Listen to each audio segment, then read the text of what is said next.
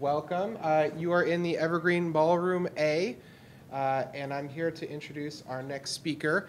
First off, just a quick housekeeping note. Lunch is going to be in the Grand Ballroom as opposed to yesterday, which was in the Regency Ballroom. So take the escalators up, and I believe you hang a right.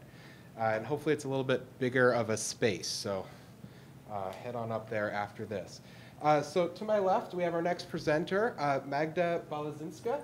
She's from the University of Washington and the Computer Science and Engineering Department.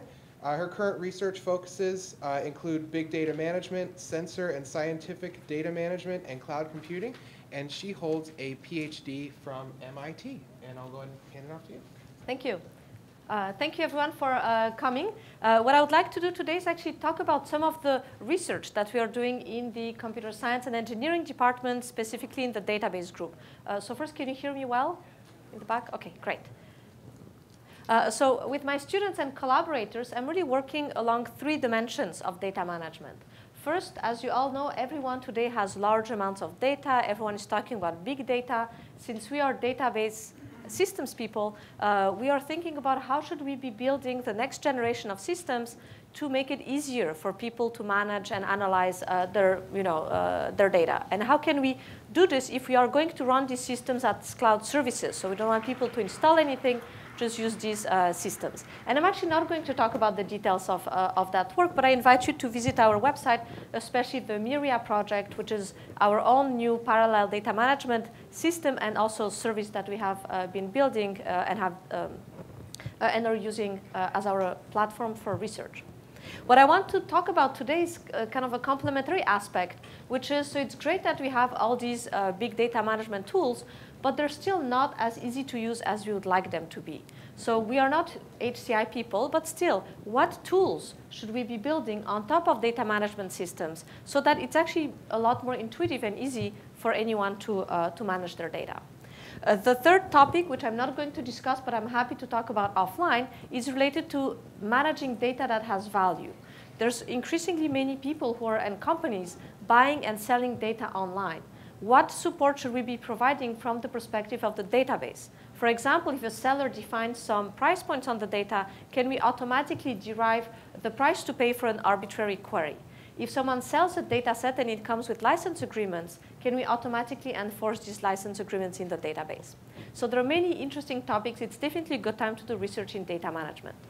But today, let's focus on the second topic, which is how do we make the management of big data easier? And this really starts with the user. So we have a user, a data scientist, that has some data to analyze. So what the user is interested in is just to start to ask questions on the data. But as is common today, the data may not fit on their laptop. It may not fit in just using Excel. So the user is going to start and think about the cloud. There are many services today that the user can use in the cloud: Amazon Web Services, Google BigQuery, and so on. But the first problem is, of course, which service to use. So what the user is worrying about are things like the price. So depending on the service that I use, how much is it going to cost me to analyze my data? Will I incur any unexpected expenses? We actually had this happen to us on campus where we were running some experiments, and a student, by mistake, after 1 week, accumulated $30,000 of charges, which was, and here we thank Amazon.com for bailing us out. We are researchers, and they came and helped us. So this is a big problem. The second problem are capabilities. If the user is going to use one of those services online, will it support all the features that the user needs to ask the kind of questions that we want to ask? And finally, performance. Different systems and different configurations are going to have drastically different runtimes. The user has to decide if the runtime is exactly what he or she needs. So those are the questions that the user has. But today, if you go and try to use Amazon Web Services, Google BigQuery, these are great, great systems, but they make it very difficult to answer these questions. So in particular, if the user comes and says, well, maybe I'm going to use EC2 and I'm going to use SQL Server. Well, here there's a price, a per hour price for an instance. The user can decide, should I use a small instance, a medium instance, a large instance? The price is different, the performance will be different, but really the user has no idea what he or she should pick. There are also other choices. We could go with Amazon Elastic MapReduce, which gives us access to a cluster of machines. there's a different price per machine, and you can change and pick any cluster size easily between up to 20 machines, more if necessary. So it's unclear, does the user need this kind of performance? Is it going to be better than a SQL Server instance on a large, maybe Amazon instance? The BigQuery system has yet a different pricing model. They will say, just upload your data, and we will charge per terabyte processed every time a query runs. But if I'm a user, it's hard for me to predict how much data will each query actually consume. So what we have is we really have a mismatch between the way the users are thinking about the problem, what is my total price, the capabilities, the performance, and this resource-centric perspective of these cloud services that say, yes, you can come and use the service, but tell us how many resources do you want? Do you want a certain number of machines, what sizes of machines, and so on? So what can we do about this? So in our group, we decided to tackle this problem and say, no, we need to rethink this interface between clouds and users. And we have developed what we call personalized service level agreements. So the idea of our approach is the following. The user just comes and she just uploads her data and says, here's my data. What the cloud can do is then look at the data and say, okay, I see the data that you just uploaded. Given my resources and my capabilities and given your data, I can give you a certain number of options. For a certain fixed price per hour, I can basically deliver a certain kind of performance for certain types of queries. If you're willing to pay more, then maybe the same queries can go a little bit faster. So these sets of options are what we call personalized service level agreements. So here's one concrete example of this personalized service level agreement. Imagine that the user uploaded a data set. What the cloud is showing here are 3 tiers.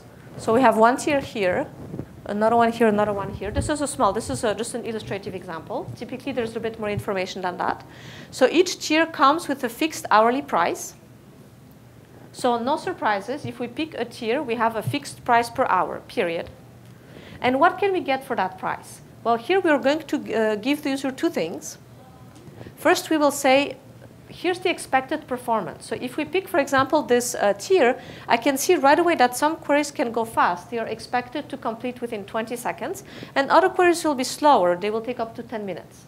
Versus if I am willing to pay more, then maybe my runtimes are expected to be much faster. This is extremely helpful to me because then I can really see the trade-off. Should I pay more because I need the performance? Or is it OK for me to wait a little bit and then pay less on average? And of course, we have to see, well, what can I do? What do I get to run at that speed? So here we have actually the queries that the user can execute. But we cannot list all the possible queries, so we give templates. So in this example, we say if you have your main facts table, perhaps the cells that you have been doing this month, and you have the dimensions that describe different facets of these cells, well, joining in this tier, any query that joins the facts table with just one dimension table, we know that it's going to run within 5 seconds. But if you want to maybe combine facts with multiple dimensions, those queries will be more expensive. So as the user, this gives me a really good idea. If I just want to do simple queries on top of the data, maybe I don't have to pay much. I can go with the cheapest tier, and I will get good performance. If I want the more complicated queries, and I definitely want to run fast, maybe I want to pay more. And in this example, we illustrate the fact that maybe in some cases, going to an even more expensive tier might actually not be worthwhile for the user. So this is nice because it really brings together the 2 perspectives. The user can see really their options in terms of prices per hour, capabilities, and runtimes. So the challenge, of course, the research challenge, is how do we generate these personalized service level agreements automatically? And there are 3 components to this challenge.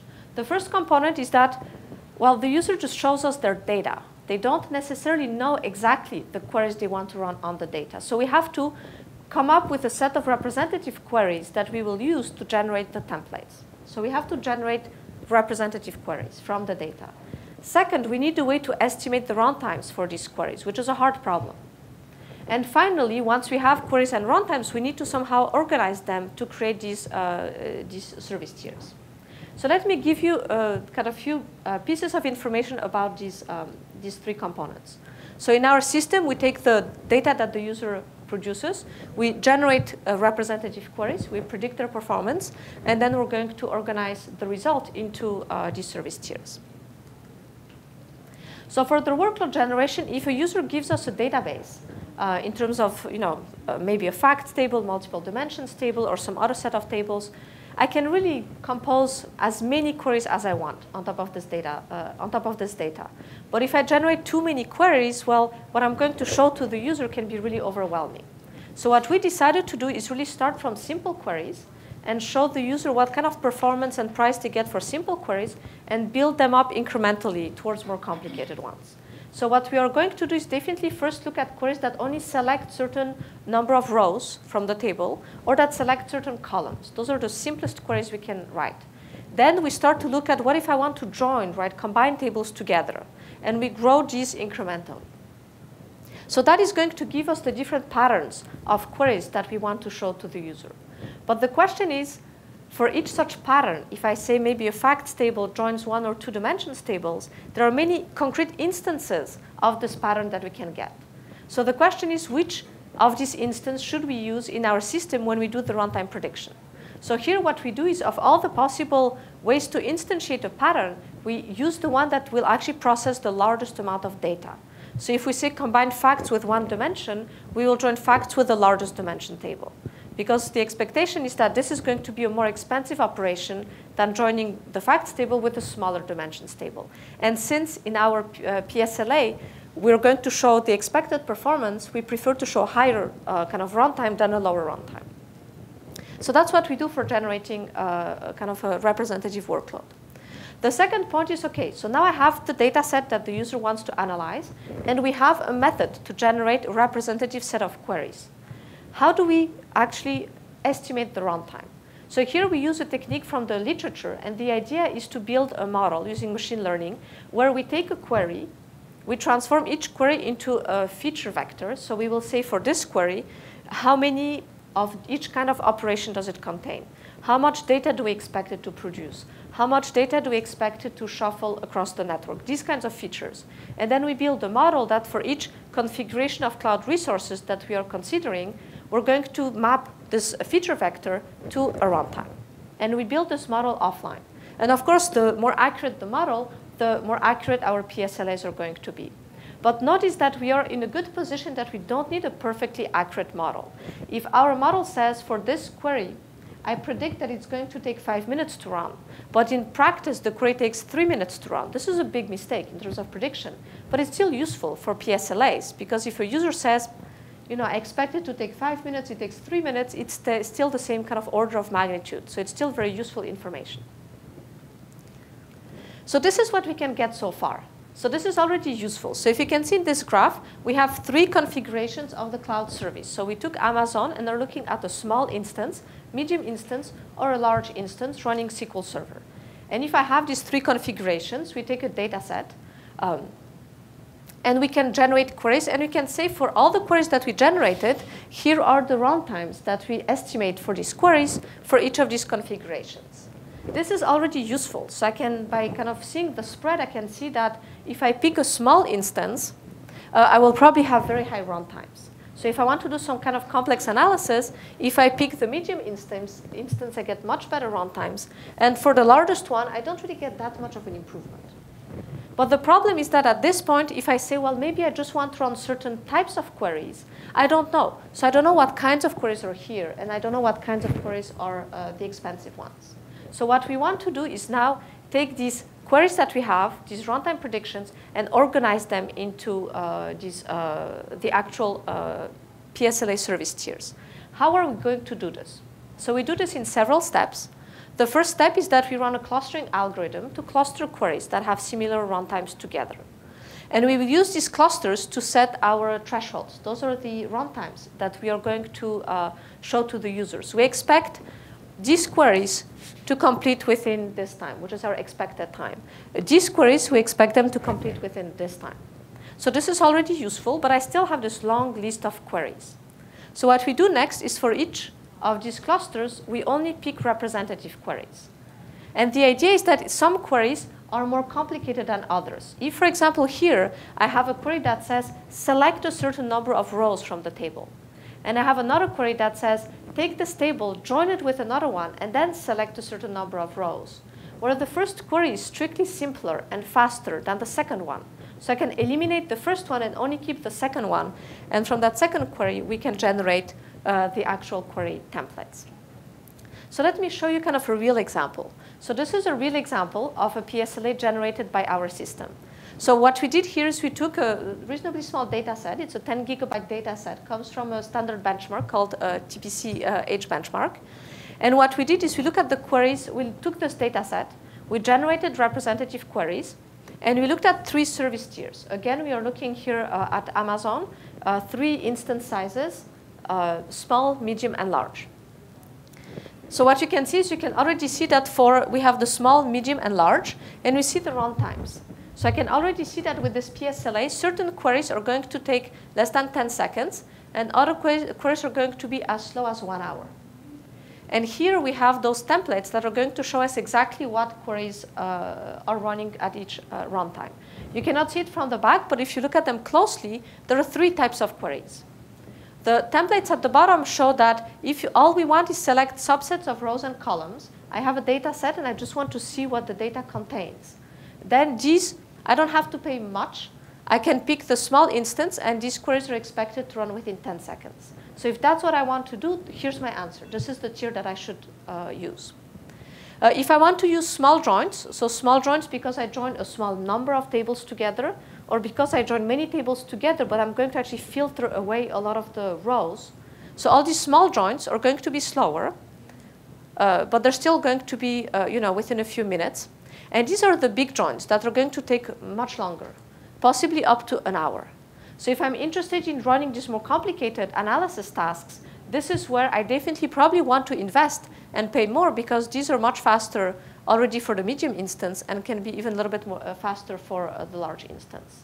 So this is exciting because with this technique, and I know this is just kind of a high-level overview, what we can do is instead of having the user come to the cloud service and have to choose how many machines they want to use, what size machines, they can come to the cloud service. They show us their data, and we can tell them, on your data specifically, you can run these kinds of queries and get these expected query runtimes in these different service tiers.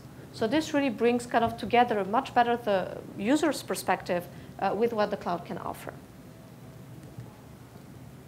Does that make sense? So feel free to ask questions, and I'm also going to kind of try to leave questions, time for questions at the end. So are we done? So have we solved the problem of making big data management easy? Well, this is one component of the problem, right? The fact that we want to make it easy for users to select services and their configurations. But this is not the only thing. So the second problem is good. So now I have picked a service, but as I'm showing, I have to write these SQL queries. And writing SQL queries is not necessarily a trivial thing to do. Even if, data scientists are highly qualified people, they're technically skilled, they know basic select from where, but it's still not easy to articulate SQL queries. What can we do to help people in that aspect? So here, we have developed a second system called SnipSuggest, and let me tell you about that system through an example. So our example was actually motivated by collaborations with astronomers. So in astronomy, they have something called the Sloan Digital Sky Survey, which was a survey that basically surveyed and took pictures of the sky for 10 years.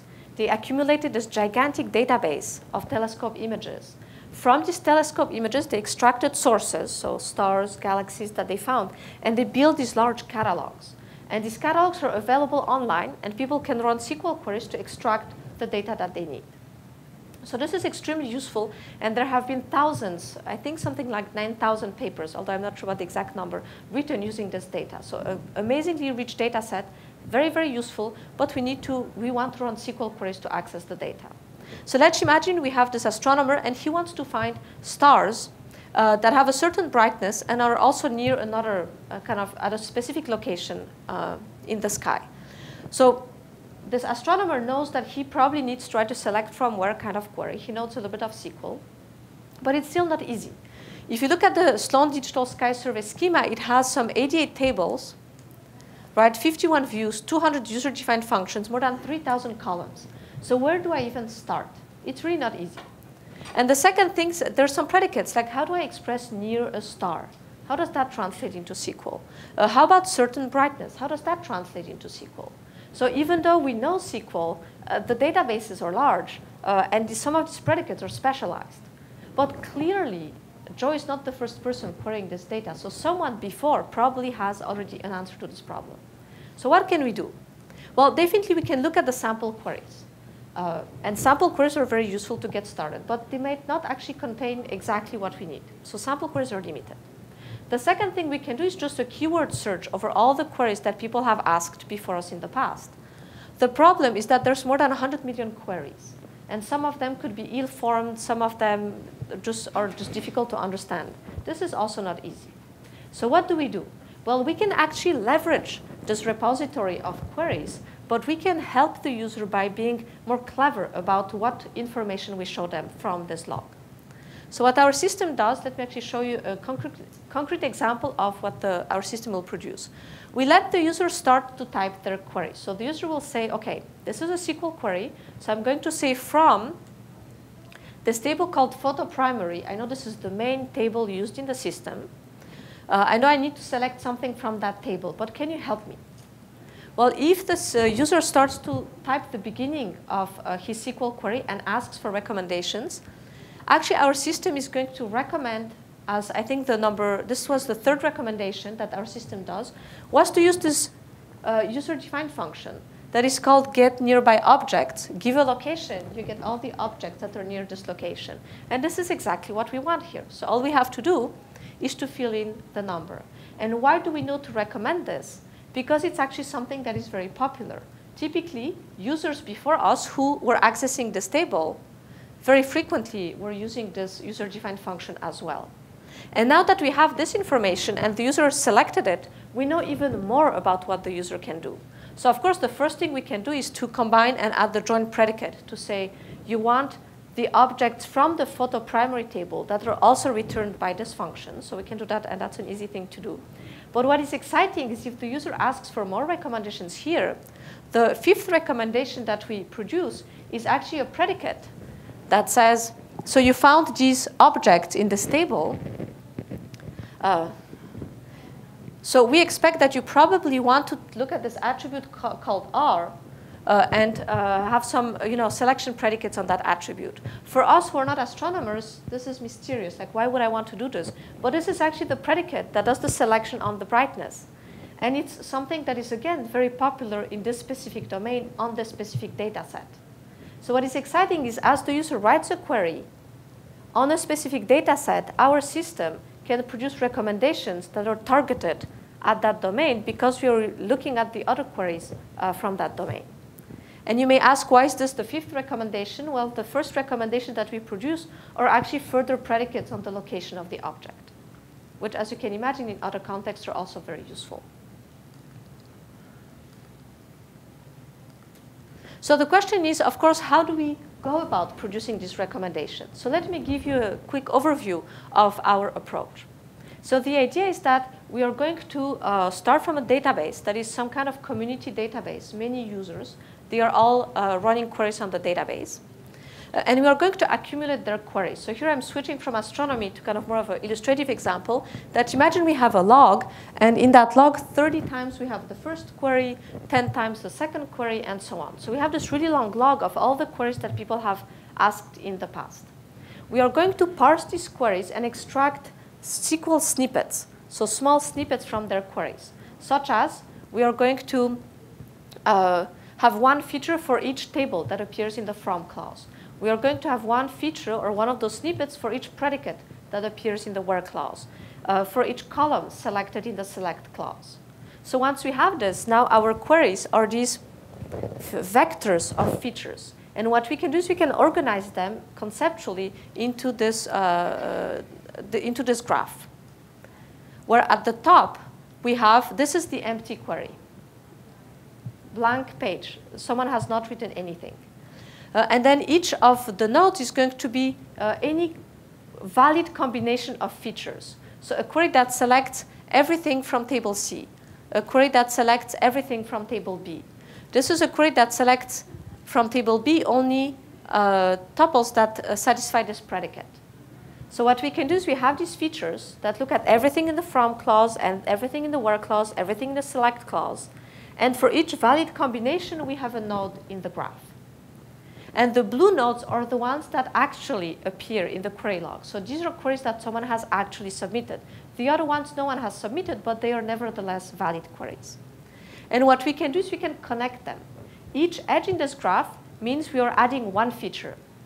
So as you can imagine now, for example, to write this blue query here, what I can do is I can start at the top, and I can first add a table to the from clause, then add a predicate to the where clause, and then add yet another predicate. So each edge means adding a little bit of SQL to my query. So this is something we can build, and we don't actually build the graph, but this is a conceptual graph that organizes this query log, showing how the different queries relate to each other, how we can go from one query and modify it piece by piece and get to a second query. Can I ask a question? Yes?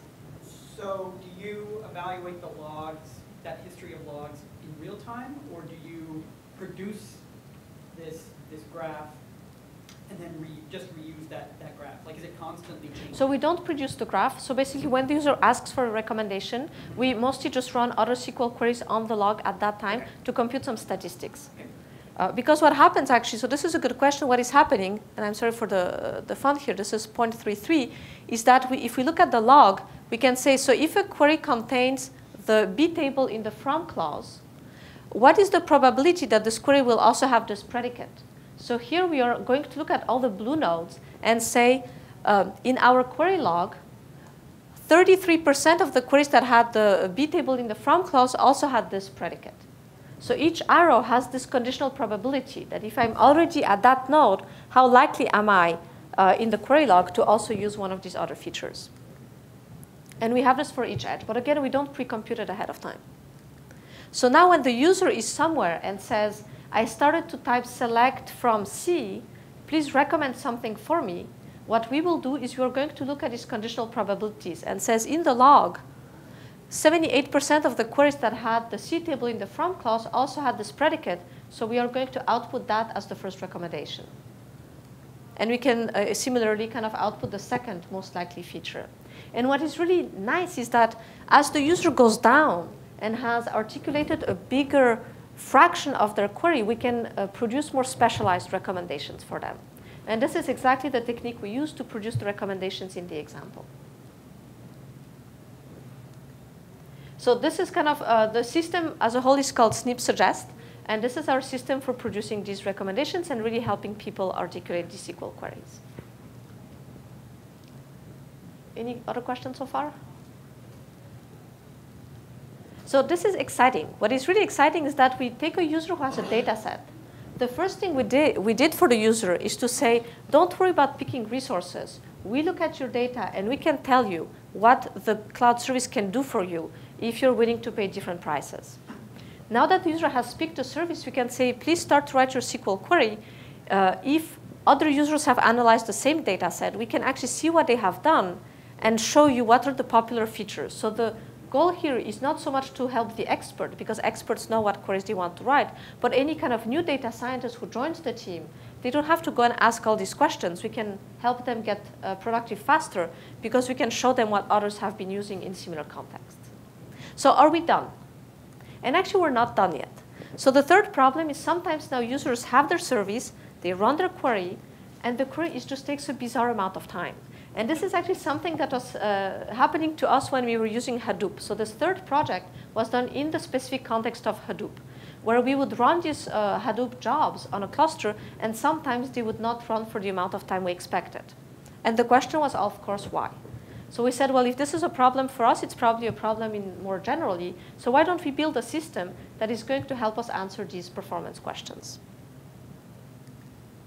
So the idea here, the system is called PerfXplain, that we're going to take as input a log of MapReduce jobs executed on the cluster before, and a query from a user expressed on top of this log, and we're going to generate explanations.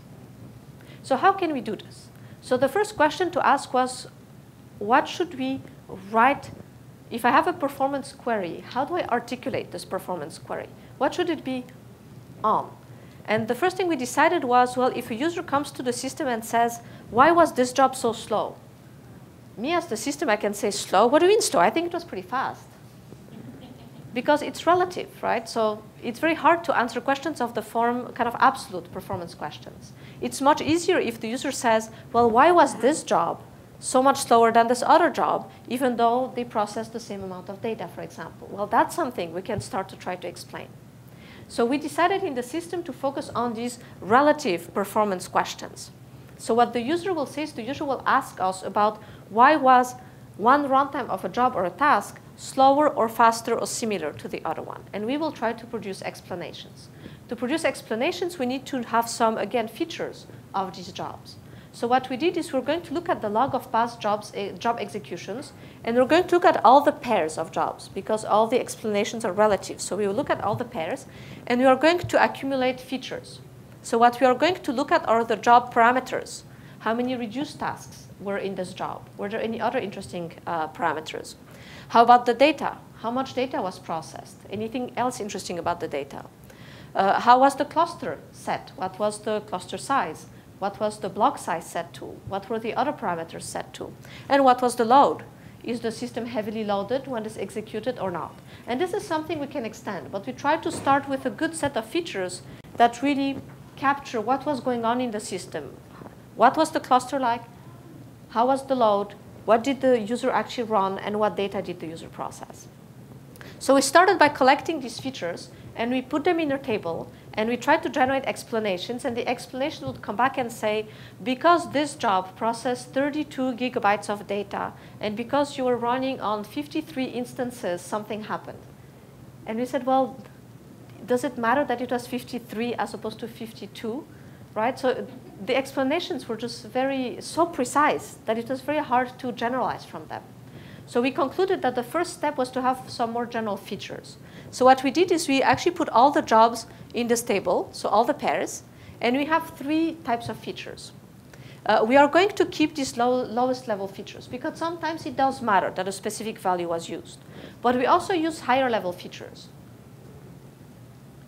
So we are going to use the highest level feature will be, was this value the same or different for the 2 jobs? So did these 2 jobs execute on the same number of instances or on a different number of instances? Because sometimes it's enough to say, well, because they were executing on the same number of instances and the block size was set to a different value, something happened. So that will be the highest level. If I don't care about the value, do I just care that something was the same or different?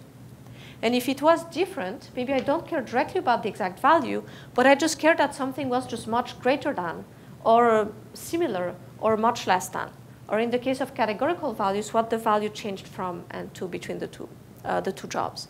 So these are going to be our features. And that's what we collect offline before the user asks any questions. So the second thing is now the user can ask a question. So the questions are, again, declarative. So the user doesn't have to write any code. They just ask and basically give us 3 predicates over the features in this table. The first, the user will say, what did the user observe? And this observed predicate is a predicate of the runtime. I observed that the runtime was similar. What did the user expect? I expected maybe the runtime of one job to be much faster than the runtime of the other job. And here there's a other clause that says despite.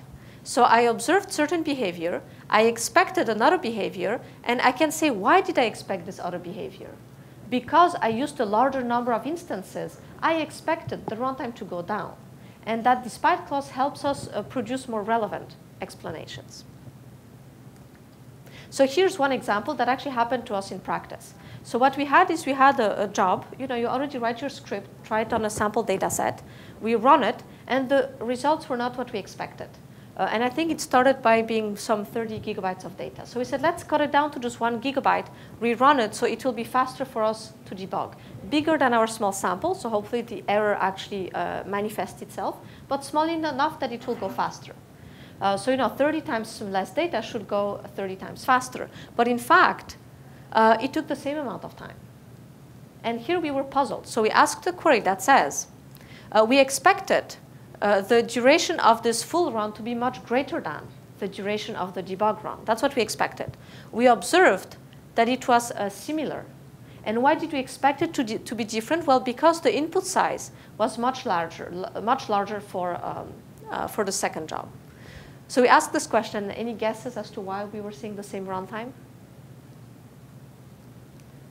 So indexing could have been the problem. In this case, what was happening is we had a very large block size. So even though the cluster had 20 or 30 machines, we were not using all these machines. So in both cases, we were not leveraging the full degree of parallelism available. We had these kind of small, big serial chunks. And the answer was make your chunks that are serial smaller so you can have many of them in parallel. And that's actually what our system returned as the explanation.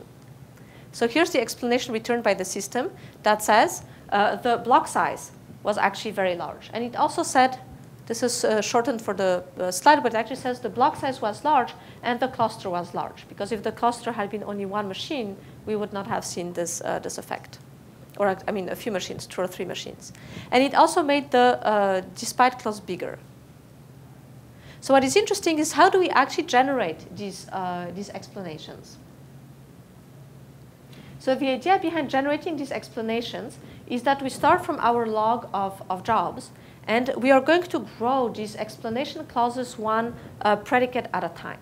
So what we are going to do is we say, OK, so the user wants an explanation. So first, let me only look at the pairs of jobs that satisfy either the observed clause or the expected clause. Anything else is irrelevant. Then among this group of jobs, what I'm going to try is find a because clause that, if it is satisfied, it really maximizes the probability of this behavior in the whole group. But what is interesting, so if I really have a very high probability of seeing the observed behavior when a pair of jobs satisfies the because clause, I will have a very precise explanation. The problem is if that's all I'm optimizing for, the explanation will come back and say, because you executed this job at 3:03 p.m. on March 23rd, you saw this behavior. This is a very precise explanation. There was only one execution like that, and it satisfies the clause, and hence this is a precise explanation. But of course, it's not very useful because this because clause only applies to that one pair. So what we want is we want both an explanation that is precise, but also an explanation that is general. So that if I don't look at the observed or expected, the general probability of any pair of jobs satisfying the because clause to be high. So we want to generate a clause that is general, so many pairs satisfies the predicate, but the probability of the observed behavior is high when the because clause is satisfied. So this is good for the because clause, but how about the despite clause? Why do we need it? So the problem is that when we were only generating because clauses, we often were actually generating irrelevant explanations. If the user, like when we initially asked and said, I expected the runtime to be the same, but I observed that it was greater than. No, sorry, I expected it to be greater than, but I saw that it was the same. Why? Well, we will say it was the same because you run it on the same number of instances. Because in general, when two jobs that process, that run the same script, run on the same number of instances, in our log, very frequently, they actually have the same runtime. But in this case, this is not a useful explanation. That's not the reason. But when we add the despite clause, and the despite clause, it says all the reasons why we should have seen the expected behavior, that allows us to kind of ignore all these irrelevant cases. So here we say, despite the fact that the input size was greater than, which means if I only look at the pairs of job where one is processing more data than the other, only look at these pairs. And in that context, tell me why, when one job processes more data than the other one, I still sometimes have the same runtime. Well, here we eliminate the reason of a number of instances being the same. Because typically, if one processes more data than the other one, this is not the explanation. So this is the reason why we have this despite clause.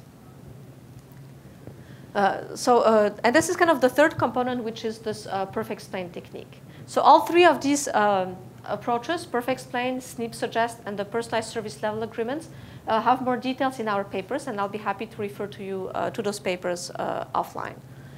What is exciting, I think, is you may ask, are we done now? I don't think we are done. I think there's just so much more that we can do to make it easier for people to manage their data, especially today that the data is so large, we cannot simply use Excel. There are also a lot of work done by other people in that same space. It's just an exciting opportunity where we can say, we have these large data sets, large amounts of skilled users want to analyze them, what are the right tools? We definitely want them to analyze their data fast, so we should spend a lot of time building systems that are very fast and efficient. But at the same time, we have to think about the tools that people will actually use on top of these systems to analyze the data and make sense of it in a way that's easier than having to do, spend years and years building up experience. We want people to be fast and efficient quickly. And let me just kind of finish with the acknowledgement slide. So this is, of course, great work done by my students. The main two students have already graduated and have taken on great jobs. So we're very proud of them. And also thank you to our sponsors. And thank you all for your attention. I'll be happy to take more questions. Thank you. Are you working on commercializing this paper tools that people can buy or integrate? Oh, so this is a great idea. So at this point, everything has been published. For the SnipSuggest paper, we actually did an experiment and tried to file a patent for it. So we have a patent pending because it seems like such a nice thing that many commercial companies might want to add. But the rest is actually open. It's not commercialized, and we don't have any intentions at this point. So if you are interested in implementing that in your system, this is something we'd be happy to help with. Yeah, we're in academia. We like people to just take our things and do stuff. We just want to be famous. We know we will be poor. Any other questions?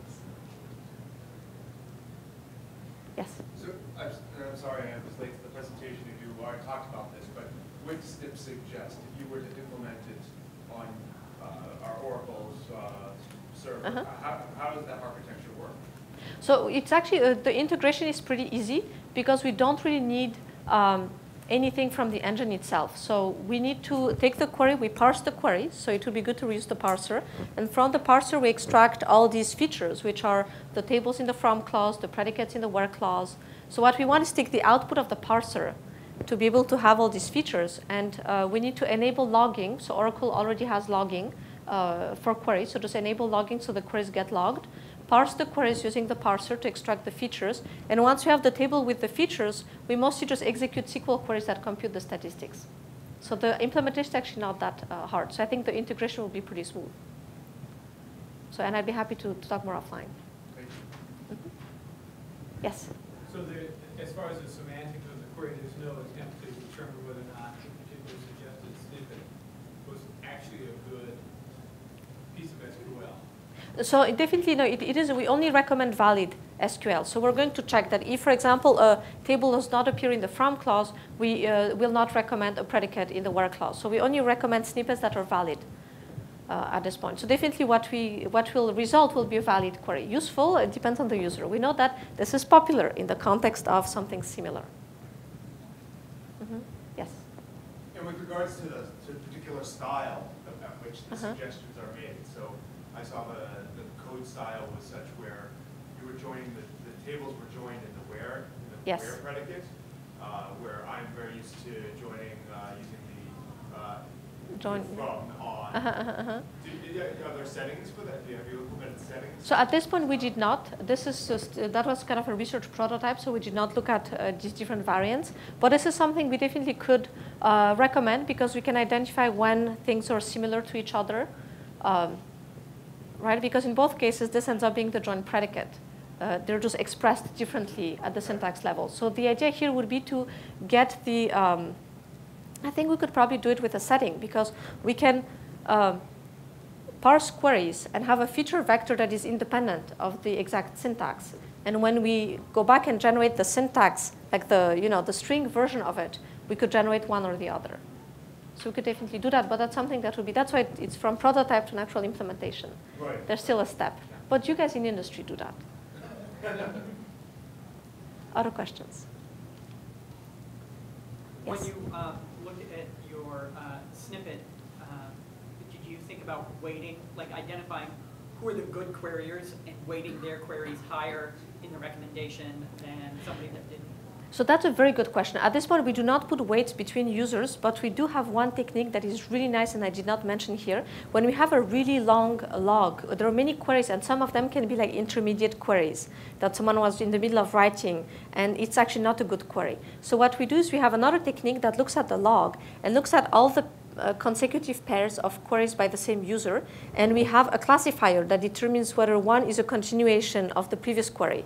And then we kind of rebuild the sessions. And the user can go away, or they can work on another query and then come back. So then we take these sessions, we stitch them together, and then you can say the user really started from this query, and in the end, ended up with that query. And what we can do is we can remove all these queries from the log and only look at those final queries to produce recommendations. And that does improve performance because we have fewer queries, and quality because we keep the better queries. But we do not have weights between users. It's something we could probably add as well. Yeah. That's right, but we don't have that yet. All right, any last question before lunch? Using the word lunch is the best way to make sure there's no more. All right, thanks again, everyone.